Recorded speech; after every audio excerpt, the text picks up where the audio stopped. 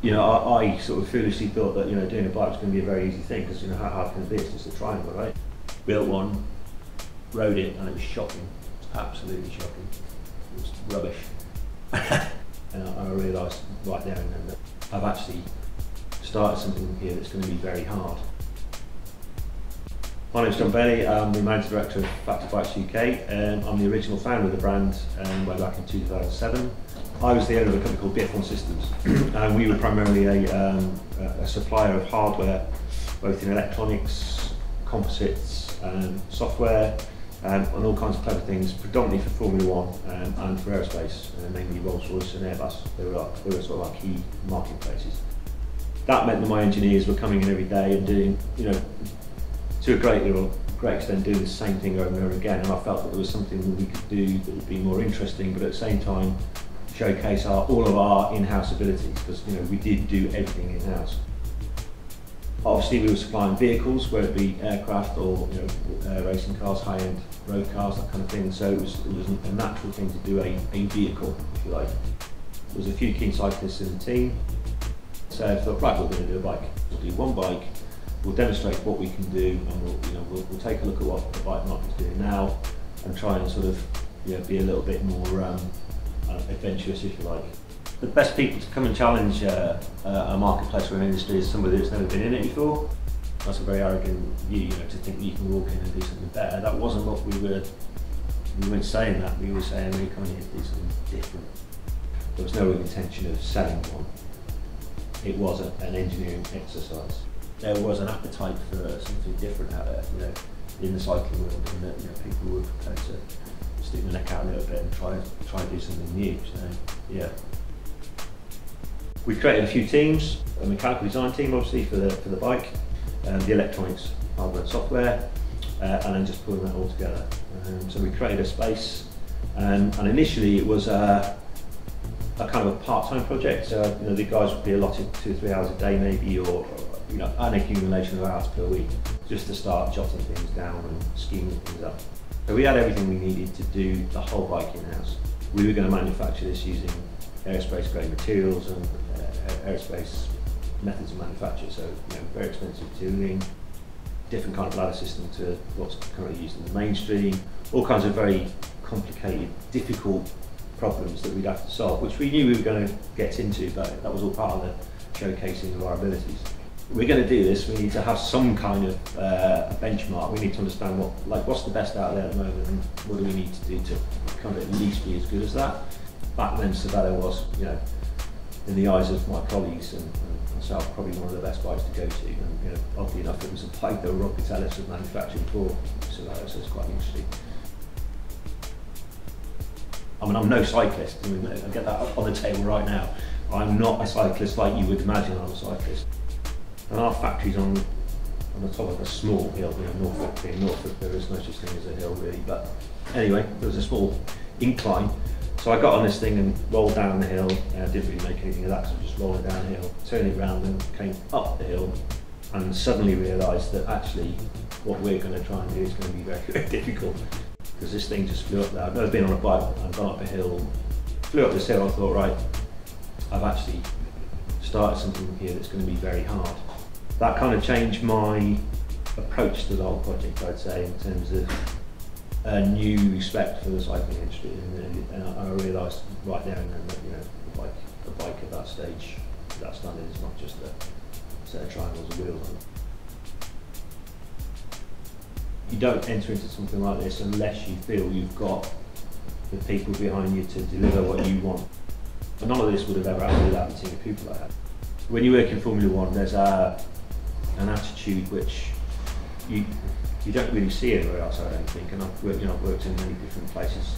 It does give you a mindset that nothing is ever a real problem. You just get on with the job and you do it, and you work all the hours it takes to get the job done, because you're part of this really incredible team of people who deliver this incredible thing.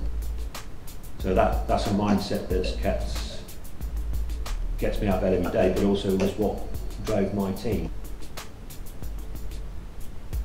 When we sat down and sort of spec'd out the bike, there was two very different projects here. There was the bike, sort of the chassis, if you will, And then more importantly was the electronics. So really that hadn't really been done before. And what had been done was power measurement, but you know, I'm going to stick my neck out here and say what had been done in power measurement at that time was not good. So you know, we were comfortable in the knowledge that whatever we did was going to be 100 times better than what was out there. And that was our bread and butter business. You know, that's what we did every day. You know, so torque measurement, power measurement was just another form of what we did for Formula One suspension, and all, you know, we were way ahead of the curve on that one. This project was one of those things where I'd had in my head a budget, and very quickly that just, it was taking a list of things that the rider would probably be interested in, an even bigger list of the things that a trainer would be interested in, and then how we can display all of that to the rider, log it for post-race analysis, post-rider analysis, sorry, and really go crazy. It was core temperature, for example, you know, taking a pill to measure his temperature while he's riding, all these kinds of weird, wonderful things. Accelerometers, gyros, ECG, so not heart rate monitor, but an ECG, so full medical grade. Tell the rider where he's going to have a heart attack whilst he's riding, if you, you know. We were satisfied with the frame design, the look especially. This was going to be a good starting point. So I pushed the button on the tooling, manufactured, I think two or three bikes, built one, rode it, and it was shocking, absolutely shocking. It looked beautiful, but it was rubbish. It was absolutely rubbish. And I never really bottomed out how that happened. Back to the drawing board, back to the CAD machines. But I guess you could say we learned what was wrong with the bike in the real world. We had a real bike, we knew it was shit, and we knew why it was shit. There's nothing like a working prototype to tell you where you've gone wrong. You know, you can look at the screen all day long, but when you've got a piece of hardware in front of you, manufactured a second iteration of the frame, and we put that together reasonably quickly and rode it, and everyone that rode it within the team was, you know, there was quite a lot of what the fuck moments, which was cool. And you know, but when you see those kind of reactions to something you know you've pained over for a long time, it's quite a nice feeling. Probably not as good as the Savannah was, but it was up there. It was up there, and it was our first go. But more importantly to us, it looked better. It looked aesthetically better than anything. So we finished the project and we did some press. It ended up in the Science Museum actually. That was its first real sort of spotlight moment, if you like. Everyone that came to look at it in the flesh, journalists, whatever, were. But you know, some of the things we did with the bike, like disc brakes, everyone laughed at us about doing disc brakes, but hey ho, here we are buying disc brake bikes today, yeah. And you know, back then it was obvious, why wouldn't you have disc brakes? If you're tanking down a mountain at 90 k's an hour, I'm going to stop. And we all sort of sat down for a few months and just got on with our normal day-to-day business. We were supplying Aston Martin road cars with electronics, because we were working on the 177 project at the time with the steering wheel. A casual conversation came up in a meeting about bike.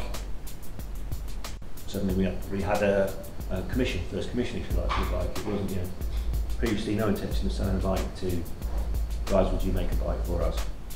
So this was like the beginning of thinking about, right, so we are now selling a bike, we need to come up with a brand. We need to start thinking about a brand. So at that time the brand was BF1, because effectively our audience at that point was high-end automotive, so it kind of fitted with our marketplace. We took the opportunity to upgrade the electronics significantly, the power cranks as well, and obviously when we did the cockpit area, we tried to replicate the sort of the face of the 177 car, and that was the beginning of me starting to think that, well, maybe we should consider doing a more mainstream road bike.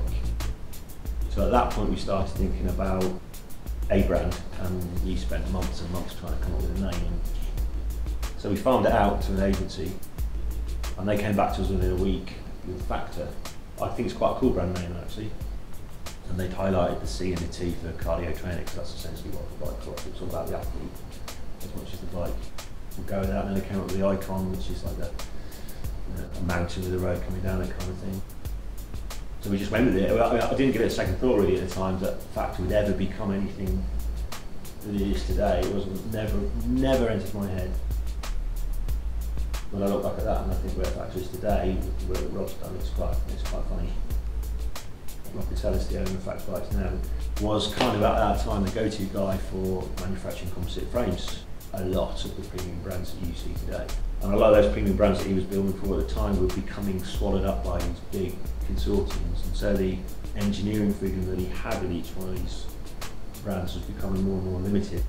I was approached by a friend of Rob's, whose opening gambit was Rob's looking to buy a brand, he wants a British brand, and he really likes what he's done with you. In fact, would you be interested in selling it? You see, the notion of selling the business has never come.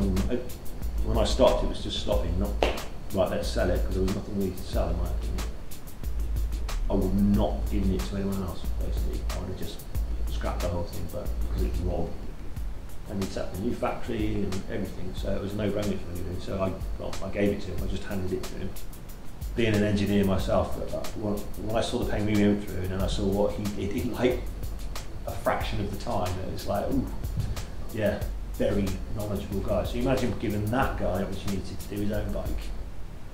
That's why Factory is what it is today, because of Rob, predominantly, but because of what he's built in terms of facilities, manufacturing and everything else. He's able to just turn the screw.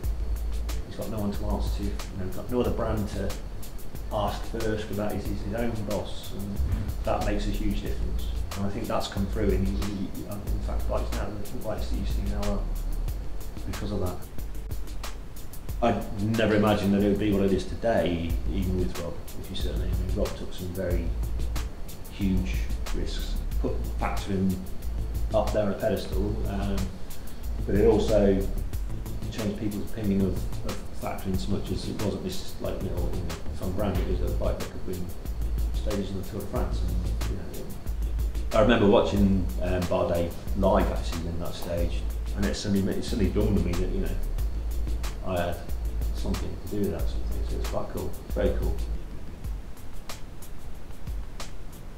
There I am in retirement, and Rob contacts me, and the first thing I said to him, Rob, it says if I do anything with you, it has to be on a direct sell. And his instant answer was, yes, that's what we want to do. So yeah, it was a very easy decision really.